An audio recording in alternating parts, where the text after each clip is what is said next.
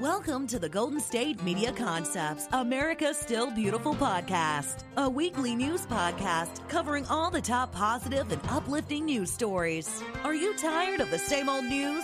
Are you sick of the seemingly endless political spin and negativity? We cover stories that will inspire, uplift, and remind you of the good in the world. Tune into the Golden State Media Concepts, America's Still Beautiful podcast to get all the great and positive news stories of today.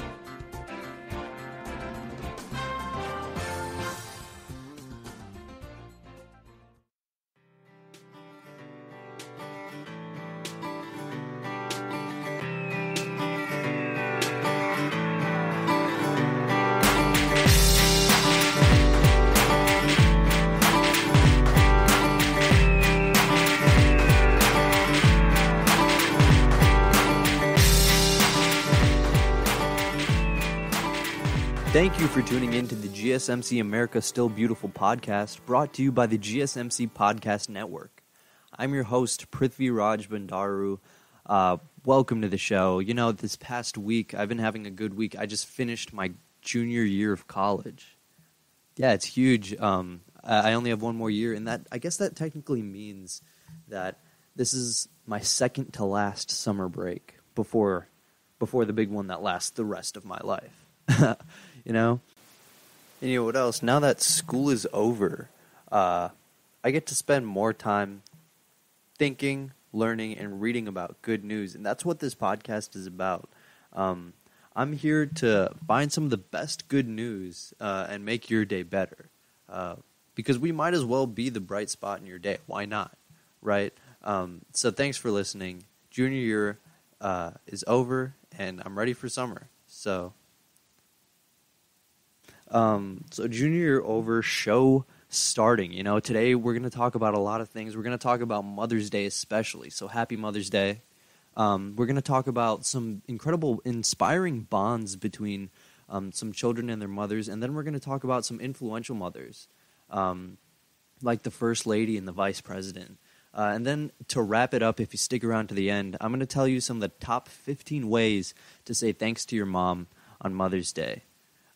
So jumping right into it, we've got the story of a son who makes his mom's bucket list journey into a documentary.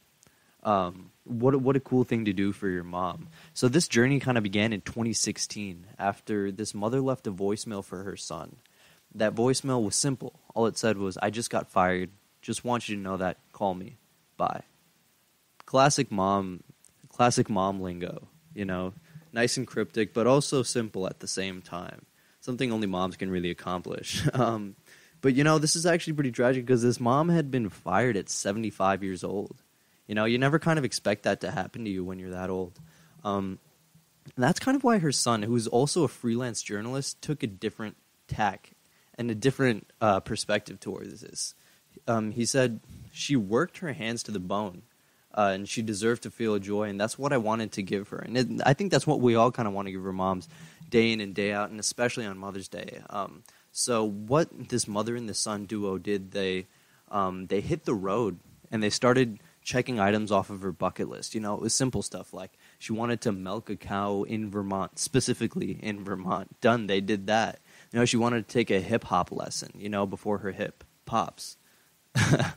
And then, you know, they did that. She wanted to learn how to use Instagram, which I think more mothers should add to their bucket list.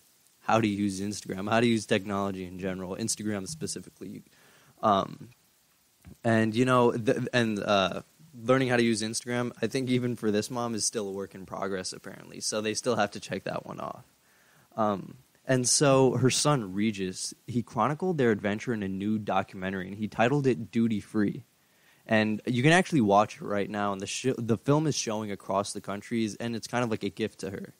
So, honestly, this is kind of like your reminder that Mother's Day is coming up, and you should probably do a little more for your mom than make a phone call. If a phone call is all you can do, that's understandable. And if you can't make a documentary about your mom living her life goals, I guess that's also understandable. And you know, I think what I take away from this story is the beauty of spending time with your mom. You know, because that really defines the relationship between a mom and her siblings, because all throughout their life they're kind of devoting time to you, and it feels like the least that we can do in return is give some of that time back.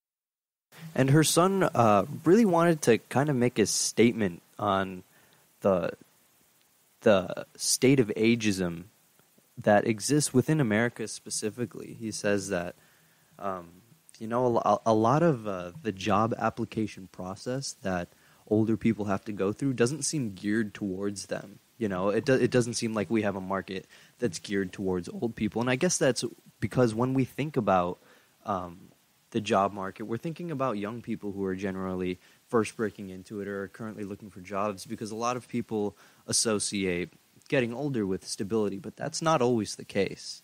And, some of these job applications are electronic only. You have to do it through specific apps, and some of these elderly people who really need the job, like the mother in this story, don't really have the means to apply for them. And so her son wanted to not only document the beauty of his mom taking what was originally a pretty bad deal of the cards and turning it into something beautiful, an opportunity to take life back when it seems like life had pushed you down. And that wouldn't be possible without the support of her son, and her son pouring his time into his mom and also making this social statement. Because I think what mothers want more than anything is for the people that they raise to have an impact on the world. And so her son kind of grouped those two things together in this documentary, Duty Free, where he pays thanks to his mom, and he also makes an impact and a difference in the world. And while the bucket list items themselves seem simplistic in nature, I think they give a really beautiful message. Just milk a cow in Vermont, take a hip-hop lesson. It's just wanting to experience life. And it's a pure form of experiencing it, too. You're doing it with your son. You're doing it with someone that you've raised your whole life, and it's beautiful. This film, it took 4 years to complete this bucket list, to produce, to edit. All of that took 4 years, and they compressed it into just about 70 minutes. And really, the takeaway they want you to take away from this is just how fulfilling spending more time with your parents can be. Because I'm sure we all spend time with our parents, but how much of that time is quality time? Diving into the person that they are at their core. Because we know them as a mother, we know them as a wife, but eventually that identity overtakes them, and I think it's time to take Mother's Day, a day that's devoted to that identity. I think it's our job to go below the surface and really find out who is my mom and how can I make her happy. And finding ways to make your mother happy is a huge part of Mother's Day, and it is essentially the focus. And some people will make a movie, some people will make breakfast in bed, and some people will climb a mountain with their mom. So this mother and this daughter, Valerie and Jess Waddell. Valerie is the mother, and she's 61 and she has asthma. Then there's the daughter, Jess. And she was diagnosed with ovarian cancer 5 years ago in 2016. And she's had multiple surgeries and months of chemotherapy, but she's now cancer-free. So congratulations to Jess. But an even bigger congratulations, because right after beating cancer, her and her mother went and climbed Mount Everest. The mother and the daughter, they were going against winds that were 60 miles an hour, and they were facing whiteout conditions for about 43 hours straight. Whiteout conditions. I actually had never even heard the term whiteout conditions until this. That's how that's incredible to me, with 60 mile per hour winds. And Valerie and Jess Waddell are actually going to become the first American mother and daughter team to reach the world's highest peak, Mount Everest. And that's pretty incredible. And actually, this mother and daughter duo have been climbing. And at first, the daughter was scared. The mother always kind of had a passion for climbing and thrill-seeking. The first taste she ever got of thrill-seeking was actually when she met her husband, and they were scuba diving. She was scuba diving for the first time, and she was like, wow, this is incredible. And eventually, she found out that she loves hiking mountains even more, so she's been hiking her whole life. But when her daughter, Jess, got diagnosed with ovarian cancer, that all kind of took a halt. And all of the energy kind of went to healing Jess. And once that was accomplished, the two decided to go together. But really, the daughter, Jess, she was like most of us. She was afraid to climb a mountain. She was afraid to go against 60-mile-per-hour winds and whiteout conditions for 43 hours, much like most of us. But what really convinced her was this perspective that life had given them a second chance. But a second chance for what? A second chance to embrace life, to go big and try the unexpected things in life. And to believe that not only because Jess beat cancer, but also because all of Valerie and her husband Greg's daughters beat cancer. They all had it and they all beat it. And like I said, the daughter Jess really hated climbing when she first started. She was scared of the heights, and she was afraid of the dangers. And they told a story about how when they first started climbing, the whole time, the daughter Jess was just being incredibly vocal about how much she hated this experience. And eventually, Jess became less fearful. And I think that's because once we know something, we become less afraid of it. Once we know the ins and outs of how something works and what it is, the fear kind of dissipates. And not to say that mothers are to be feared, but mothers hold a position of power in a lot of people's lives. And, that position of power often puts distance between the mother and the child. But getting to know your mom and what makes her tick, and the fact that she loves to climb mountains, and you're like, why? I don't get it. I don't like climbing mountains. And then you do it. You do it enough times and you understand it. And so I think that perfectly correlates to a relationship with a mother, because they're not always perfect, but they require work, and that work can, I think, lead to something beautiful, like the first mother and daughter American duo to reach the world's highest peak. But that doesn't come without challenges. Like I said, Jess didn't like it at all, and those challenges come with taking down walls, taking down barriers, and doing things that you wouldn't normally do, because that's where the growth comes from. Jess said that her mom had never really heard her swear before, but when she was going up those mountains, she was cussing, and I guess that was a way that her and her mom got closer.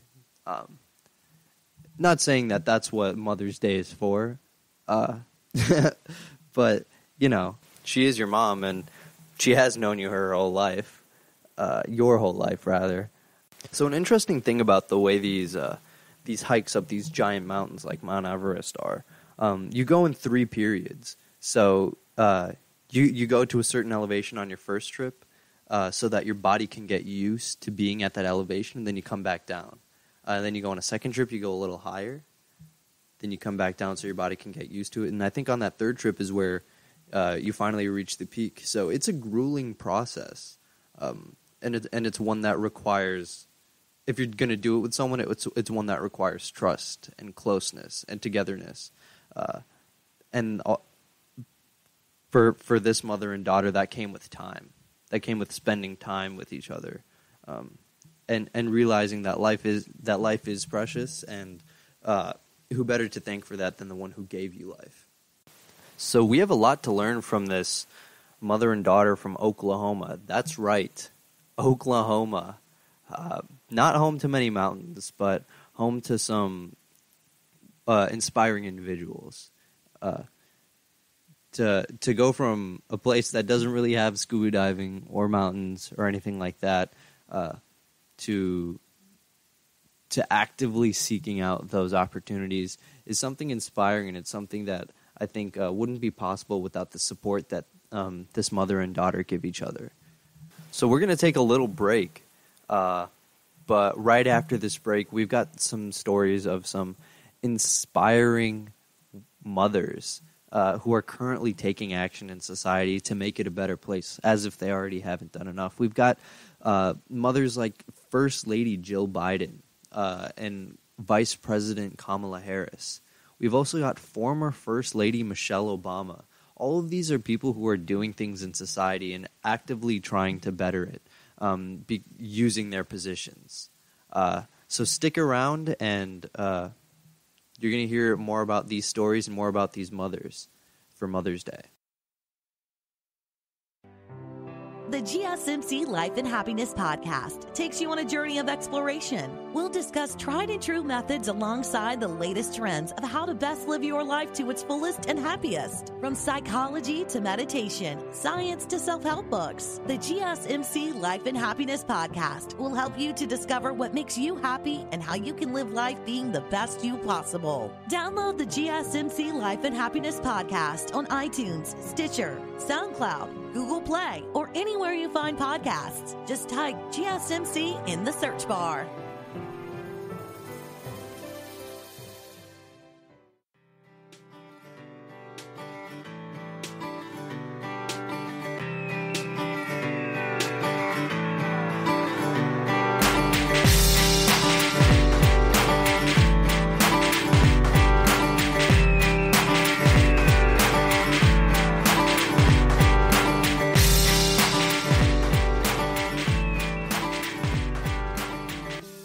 Welcome to the GSMC America Still Beautiful podcast. I'm your host, PrithviRaj Bandaru, and in this last segment, we just talked about some inspiring stories between some mothers and their children. And if you stick around till the end, you're going to get to hear the top 15 ways to say thanks to your mother on Mother's Day. But right now, we're going to talk about some inspiring mothers. For example, Jill Biden, with families around the country, we're all preparing to celebrate Mother's Day. Jill Biden and Vice President Kamala Harris, they're putting a new national spotlight on less traditional types of motherhood.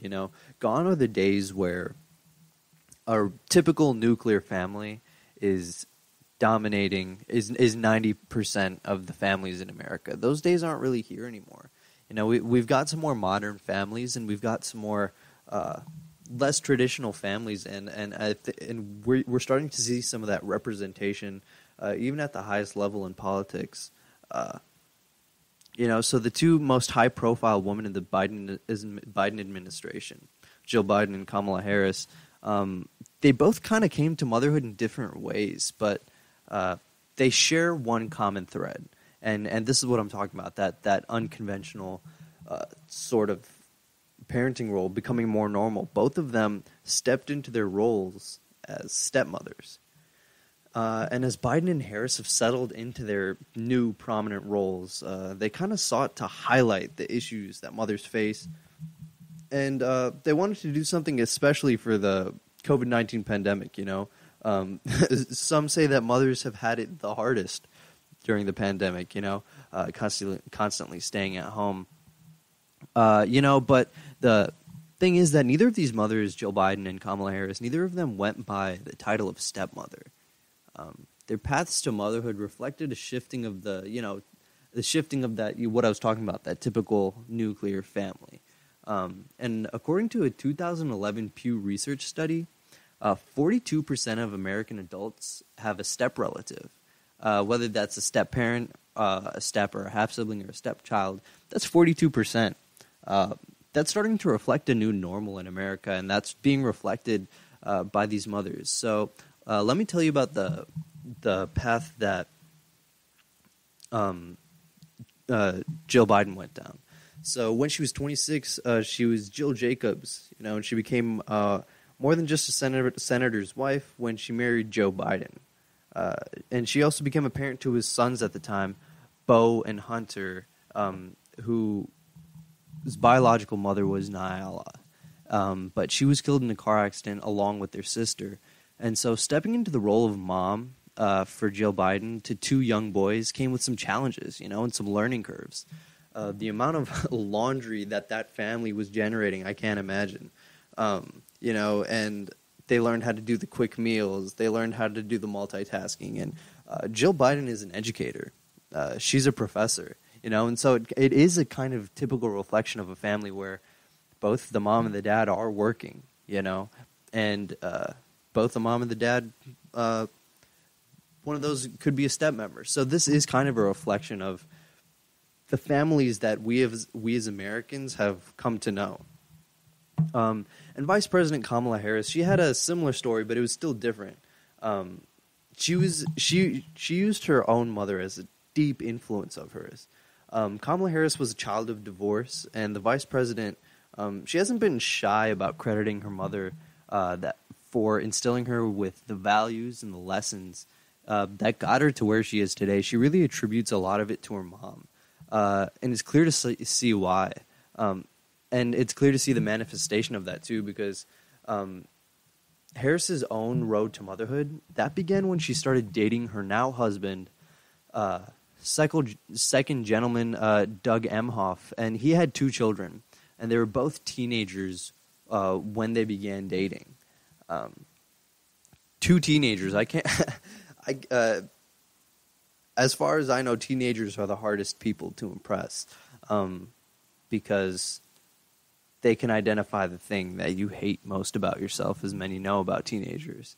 But both the First Lady and the Vice President, they took on their new roles in January, and they not only publicly embraced their own roles as mothers, but they also kind of sought to highlight the issues impacting a lot of mothers of all kinds in the United States, particularly, like I said before, the coronavirus pandemic. And that led to millions of women, many of mothers, withdrawing from the workforce. And as we were discussing before, the workforce is a huge part of families nowadays because both parents, and sometimes even kids, once they're able to, are joining the workforce, whether that's to keep busy, whether that's to support their family. Regardless, a lot of the dynamic of a family revolves around people staying busy. And this is inspiring in its own way because Dr. Jill Biden and Kamala Harris, they both kind of said that being a stepmother kind of represented a second chance for them in a lot of ways. And it shows that just because you need a second chance and you're taking a second chance, it proves that non-traditional family can often be the route to success for a lot of people. And developing that, feeling of inclusion for stepmothers. Jill Biden was talking about how she she never really went by the title of stepmom, and rather she was a mom, and the deceased Nyala would be known as mommy, because that's what they knew Nyala as, and they knew Jill Biden as mom. And kind of having that respect and that boundary within a family, it makes it easier to transition, because when you're able to respect the past and also move on, that's when you start to see success. And I think that's what Dr. Jill Biden and Kamala Harris were discussing, saying that you have to embrace your past in order to move on. And so these mothers who have rose in ranks and have power, who else to trust other than moms, right? Next, we've got a story of Michelle Obama. She recently had a seminar with Girl Scouts where they launched a program based on their best-selling novel, Memoir. It was titled Memoir. So former First Lady Michelle Obama is encouraging young girls to reflect on their own personal stories as they work on becoming their best selves. So she's kind of serving as a role model in the Girl Scouts, and I think that's a wise move because these are people that are developing their skills, are trying to develop their leadership and hone their skills, and having a presence like Michelle Obama can really elevate that experience for them because not only does it give them a source of representation, but it also gives them someone with experience and credibility that can be like, hey, be yourself, embrace who you are. So Michelle Obama, she's partnering with the Girl Scouts of the USA on the Becoming Me program, and that's based on a young reader edition of her best-selling memoir, Becoming. And so that's Michelle Obama's memoir, Becoming. So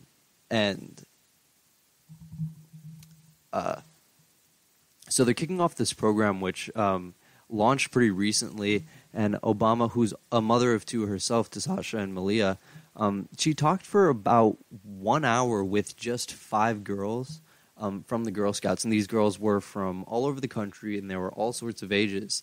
And to be able to connect with them on that level, I think, is very special for those 5 individuals. And so she writes in her memoir about her journey from growing up on the south side of Chicago to becoming a lawyer, a wife, and a mom, and then eventually the First Lady of the United States. And she's kind of telling these girls that no matter what you're doing, where you are in life, there's a path ahead of you. You just have to find it. She, in her memoir, a big tone is going against the odds and doing what you need to do and being smart about it. And so one of these Girl Scouts that was on this 1 hour call with her, Isabel Montalavo, she's 16. She's a high school junior from Puerto Rico. And she asked Michelle Obama about her catchphrase, which is now famous. She said, "When they go low, we go high." And she said this during the 2016 DNC, during Hillary Clinton's run for president. What this means is that going high when they go low, going high means looking at the bigger picture. Because when you go low, you're sometimes just reacting to your base. It's just your gut reaction. That's what it means to go low. And when you're going high, I guess you're zooming out. You're looking at the bigger picture. And I think that's what Michelle Obama is trying to tell them. She grew up on the south side of Chicago. She had a whole life. But being able to zoom out, I think, gives them a type of perspective that, yeah, if they're patient, they can do what they need to do. And so the former First Lady, she released her young reader edition of Becoming in March, and she even adapted a version for kids ages 10 and older. And the book features a special introduction by Michelle Obama herself, and it even has some pictures in it. In her speech, Michelle Obama said that she had she had worked at law firms. She had worked at the state level with governors and mayors. She had worked at the head of nonprofits. She's gone to the G summits. She's been to the places of the places. She's been in the room where it happens. And she told these girls that, I've been to every table you can imagine, and you are definitely smart enough to be there. And I'll believe her. And just as a little refresher before we head into the break, I've got a story about an orphaned polar bear that she used to love to hug Arctic workers. And now this orphaned polar bear has a chance at a new life. So when these Arctic gold miners, they discovered this lost and helpless bear cub. It was a polar bear. And apparently her mother had died. And, I'm sure they reacted the same way that we would react when we see a helpless polar bear. Their hearts melted, And as the orphan cub grew to trust them, they eventually felt like a friend, and when the workers were going to move remote, they decided that they needed to provide this bear with a home. And so the crew scheduled to leave the base when the work contract came to an end where they were working, in which case the bear would be left to fend for itself. And they were thinking about, okay, let's just leave enough food here for her to last. But that bear eventually would have been picked off by predators. And so they eventually founded a new home in Russia. And so that bear is currently living happily in Russia. And so, you know, there's some bear cubs who don't have moms on this Mother's Day. I'm not saying that we should send them to Russia, but I am saying that, you know, we should show them an extra little love today. You know, give them a bear hug. Leave some extra food for them. Don't let them get it picked off by a predator. All right, so we're gonna head to the break, but when we come back from the break, we're gonna be talking about how empathy training for parole officers has led to a 13% decrease in offenders returning to jail. And so we're gonna learn about what empathy training is and what kind of effects this is going to have going forward in the criminal justice system. And then we're also going to talk about a teacher who is building thousands of desks after seeing that a lot of the kids, when they were doing remote learning, they didn't have workspaces at home. So he took it upon himself to show or to make these desks for these kids. And if you stay around till the end, you're going to get to hear about the top 15 ways to say thanks to your mom on Mother's Day. That's going to be a countdown, and we're going to go about one way to say thank you a minute. So stick around, and you're going to get to hear all about the empathy training in police officers. You're going to get to hear about a teacher who's building desks for students, and we're going to circle back to Mother's Day, and I'm going to tell you the top 15 ways to thank your mom on Mother's Day. Tired of searching the vast jungle of podcasts? Now listen close and hear this out. There's a podcast network that covers just about everything that you've been searching. Hey! The Golden State Media Concepts Podcast Network is here. Nothing less than a podcast bliss with endless hours of podcast coverage. From news, sports, music, fashion, cooking, entertainment, fantasy, football, and so much more. So stop lurking around and go straight out to the Golden State Media Concepts Podcast Network. Guaranteed to fill that podcast itch. Whatever it may be. Visit us at www.gsmcpodcast.com. Follow us on Facebook and Twitter and download us on iTunes, SoundCloud, and Google Play.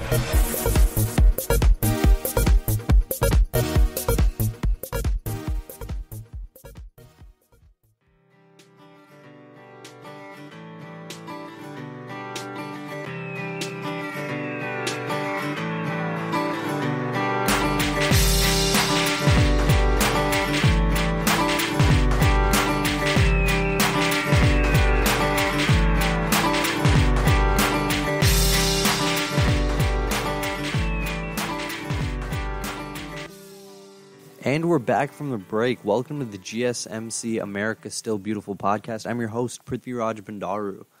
All right, so right before we left for the break, we were talking about some stories of some influential mothers. You know, the likes of Dr. Joe Biden, Kamala Harris, Michelle Obama. And then we also talked about a friendly little polar bear who eventually found a home in Russia. But now we're going to be talking about how empathy training for parole officers has led to a 13% drop in offenders returning to jail. So incarceration is a major problem in the United States, and it's one that is really costly to families, communities, and society at large.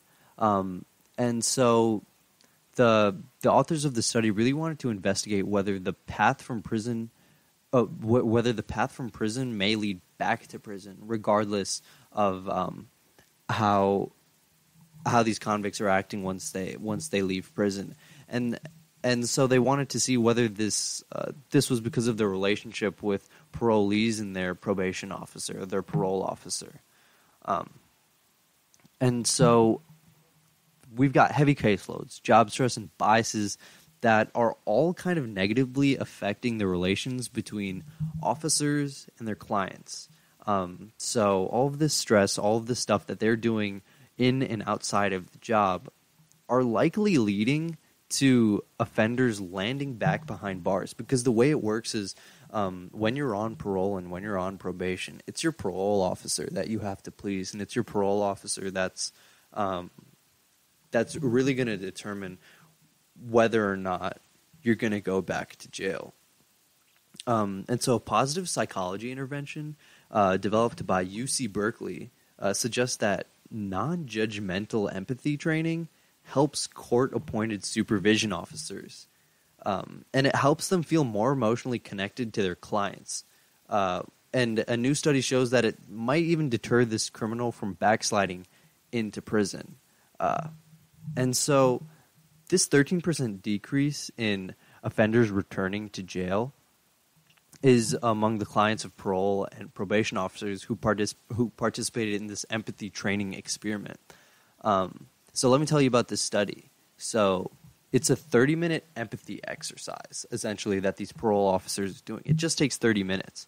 And this 30 minutes led to a 13% decrease in the parolees coming back into prison 10 months later. So the study's participants were 216 probation or parole officers. And together they were responsible for overseeing more than 20,000 adults on probation or parole. 216 responsible for 20,000. So these participants, they were randomly assigned to take part in one of two interventions. And so one of the interventions was the empathetic supervision intervention. And the way that works is that they asked officers to respond to questions such as, why is it important for parolees and probationers to feel valued and respected? And they would ask questions like this, and they were hoping to invoke these feelings of empathy and these feelings of viewing these past convicts, these parolees, as humans, rather than more paperwork. They're trying to get them to see past the paperwork, see them as humans. And the other was a control, or it was a placebo intervention.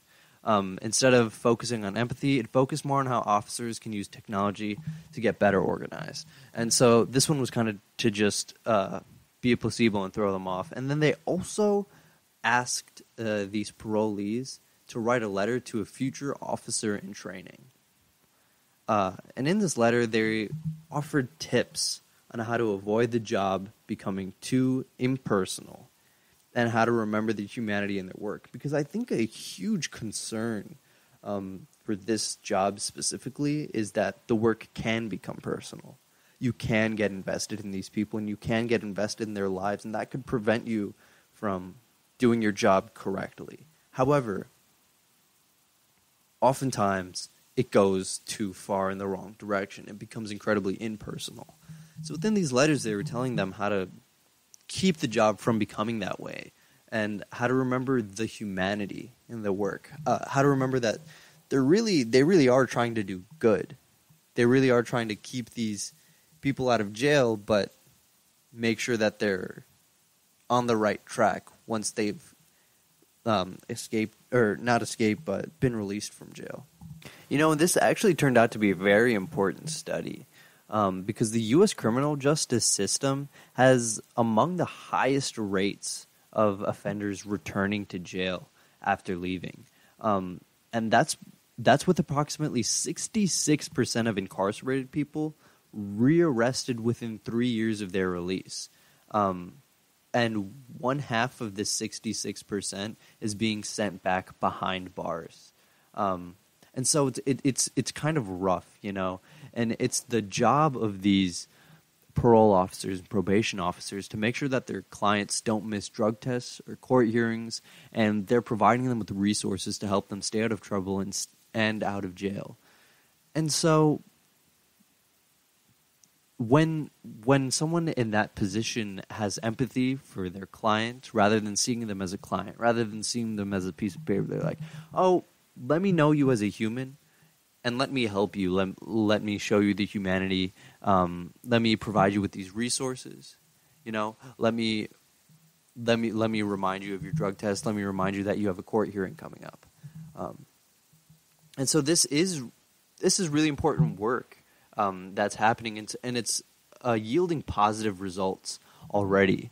The director of this program, he said that the relationship between probation and parole officers and the people they supervise plays a pivotal role and can lead to positive outcomes if efforts to be more understanding are taken into consideration. It's that understanding that's the most key aspect. And when it comes to understanding, this teacher, his name is Nate Evans. He's a teacher, and he's building thousands of desks after seeing on Zoom and in class that a lot of his students didn't have workspaces. He launched this project called Woodworking with a Purpose. He's a 7th grade literacy teacher, and he and 50-plus volunteers have built roughly 600 desks for kids after this teacher noticed that some of his kids were, like I said, logging into virtual classes while sitting at the kitchen table. So many things going on around them, or in their beds, And he says that it's for kids that have absolutely nothing. And it's also for the kids who have everything they've wanted, but don't necessarily have a space dedicated to school because it isn't available. He said somebody had to provide it, and he thought, why not me? And I think that's how a lot of influential ideas start. You think, why not? Why can't I do this? And so Evans, Nate Evans, he first paid for the supplies to build desks. He first was paying out of pocket. But after he started posting this idea on Facebook, without the intent of being like, oh, hey, can you help me? He started getting donations, and they started flooding in. People were really buying into what he was doing for these kids.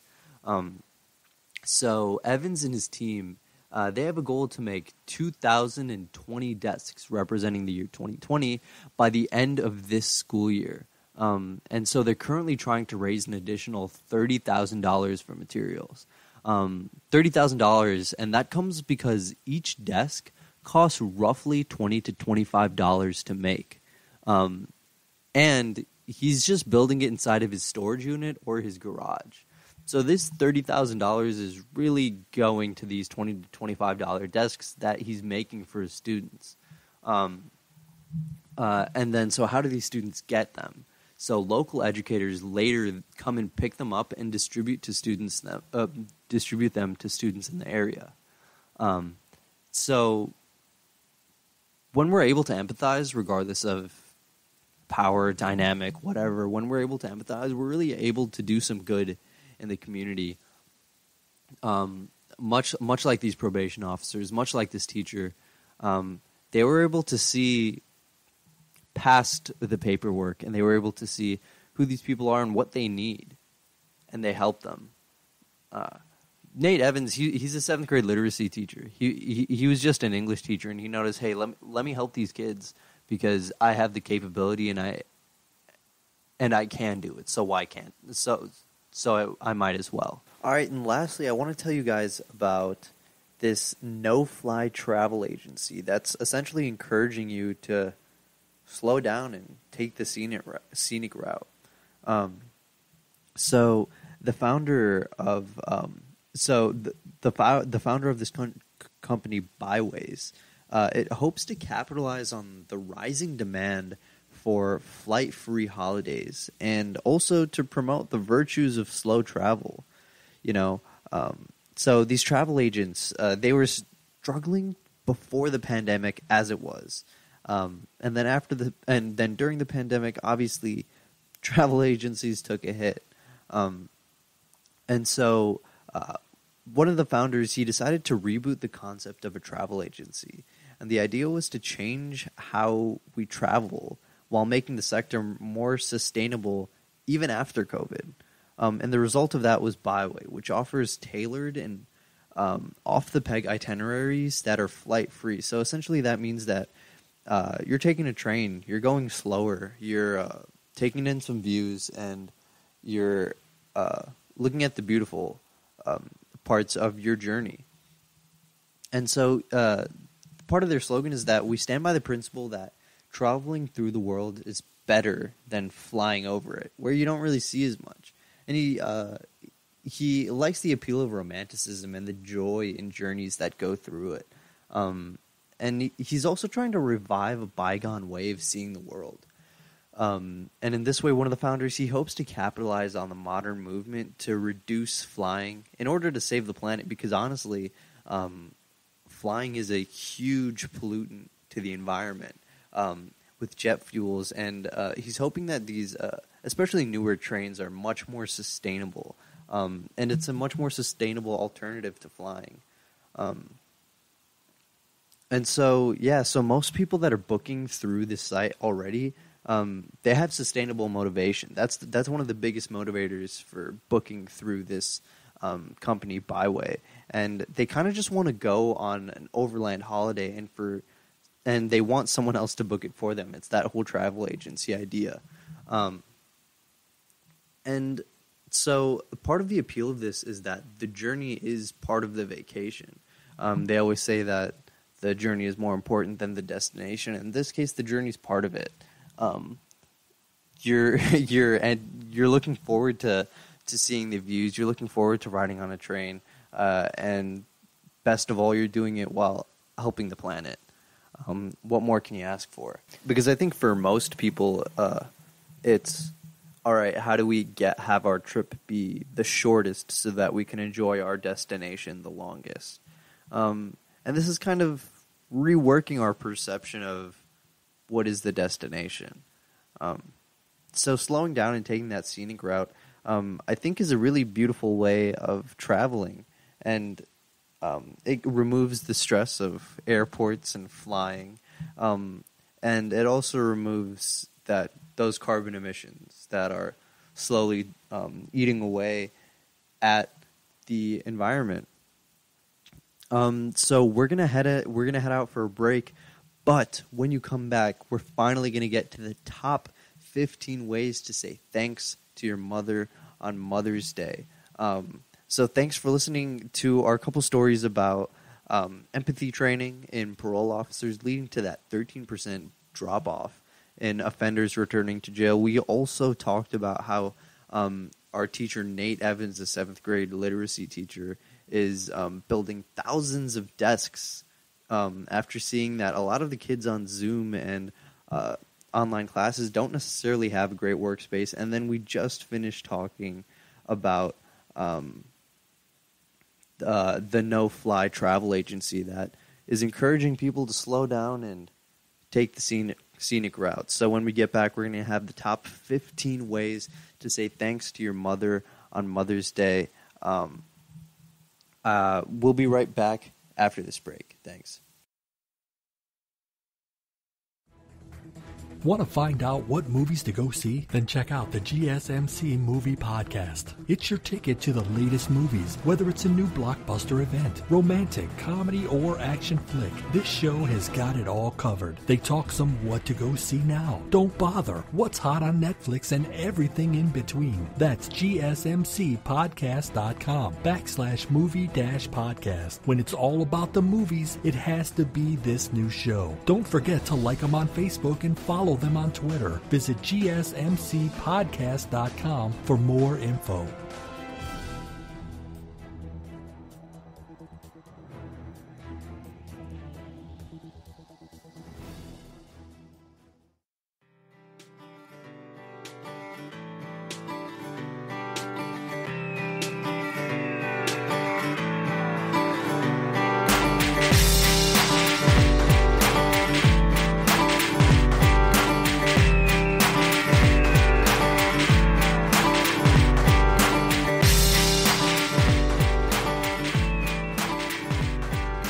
And welcome back to the GSMC America's Still Beautiful podcast. It's still me, PrithviRaj Bandaru, and I'm going to tell you the top 15 ways to say thanks to your mother on Mother's Day. And if you're just joining us, we just finished talking about how there was empathy training in parole officers led to a 13% decrease in offenders returning. We talked about how a teacher built desks for students who don't have a great workspace at home. And we talked about a new way to travel that encourages you to slow down and take the scenic route. But now we're ready for the top 15 ways to say thanks to your mother on Mother's Day. And the number one on the list is flowers. What mother doesn't love flowers? Flowers are a great way to show your mom, hey, I thought of you. And more than anything, I spent a little money on you. Nothing crazy and low commitment. Flowers go away in a couple days and they look beautiful and smell beautiful while they're here. Second off on this list, we've got a card. Cards are great. My mom is a crier, and I could write anything in a card, and I know she would cry. And so cards are a surefire way to at least get your mom to read something, open something for Mother's Day. So if you can't do anything, you don't even have to go out and buy a card. You can make a card for your mom and let her know that you appreciate her. Number 3 on this list is an apron. Get your mom an apron. I'm not talking about one of those aprons that you wear in the kitchen. I'm talking about those aprons that waitresses wear. Those are those aprons that have everything in them. You need a straw, here's a straw. You need me to write something down, let me write something down. You need a to-go box, I got a to-go box. Okay, that last one doesn't really apply to the mom thing, but I think they should have one of those aprons that just have a crazy amount of pockets where you can fit the whole entire world inside of it. So get your mom an apron. Number 3, that was number 3 for Mother's Day. Number 4 is a 5-pound weights, a set of 5-pound weights. For some reason, every mother ever in the existence of the world has a set of 5-pound weights that encompasses their whole entire workout routine. They'll walk with them. They'll cook with 5-pound weights attached to their wrists. They can't get enough of these 5-pound weights. Every mother I've ever known will not just walk. They will hold 5-pound weights in their hands and walk because it's more efficient. And what are moms if not efficient and thinking ahead?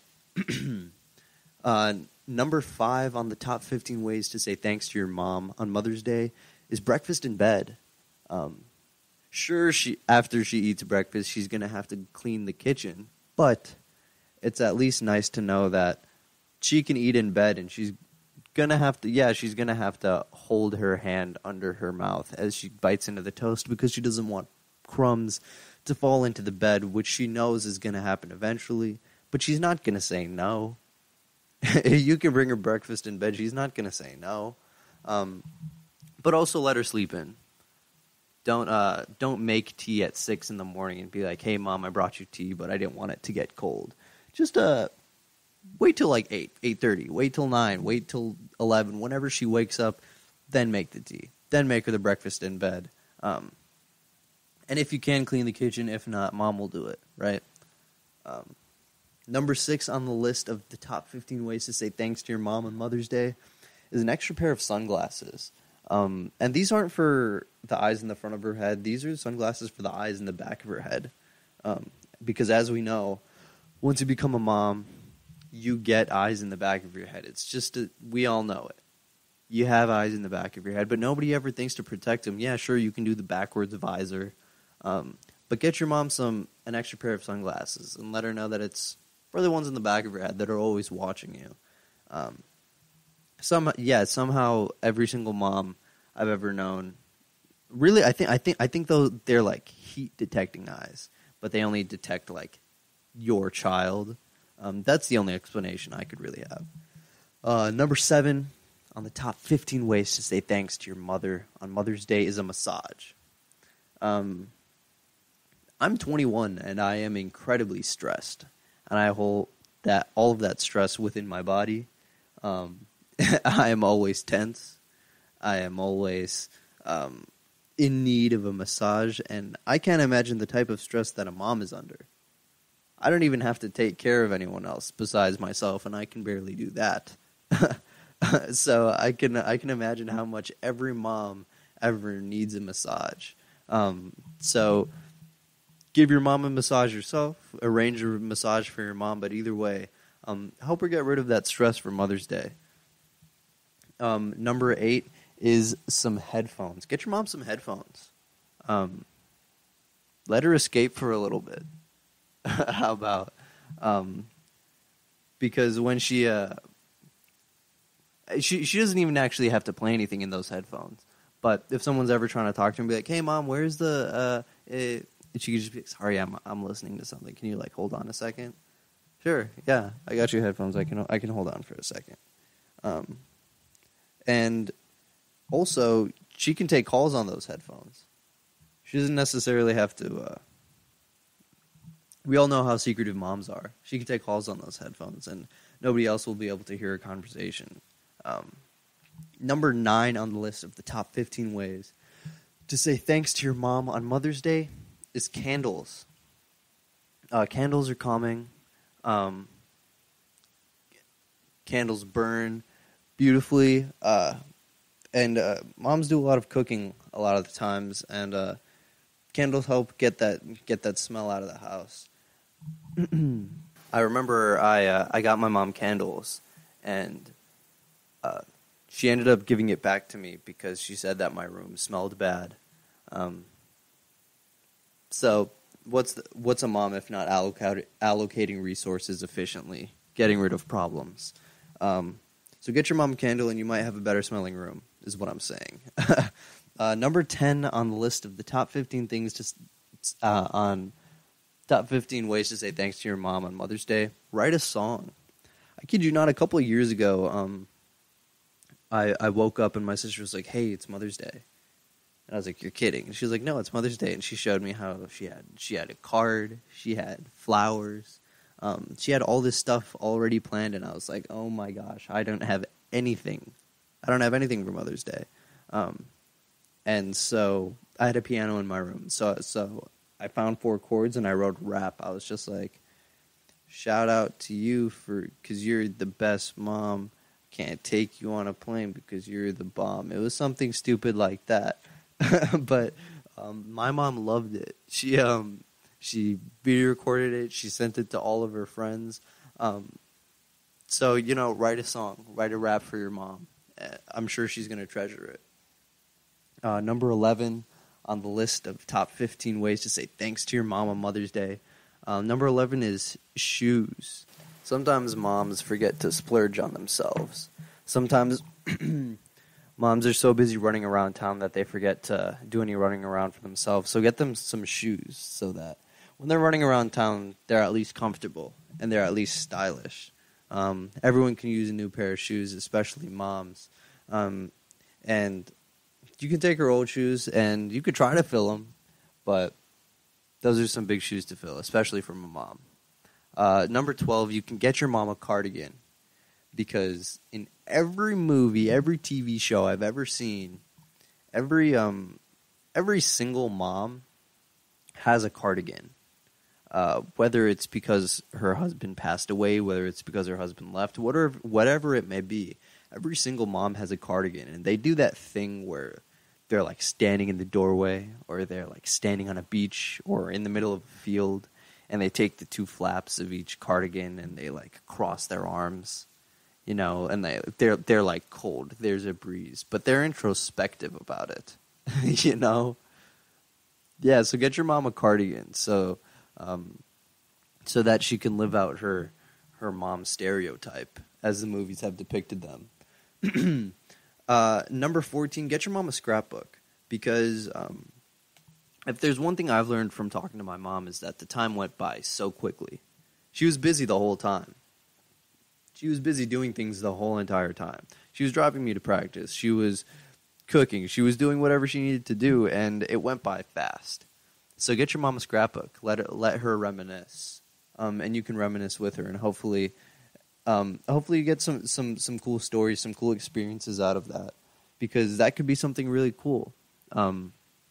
Take pictures from all throughout your life, through recently, through whatever you need to, and try and get some stories out of your mom, because your mom was there for it all, you know.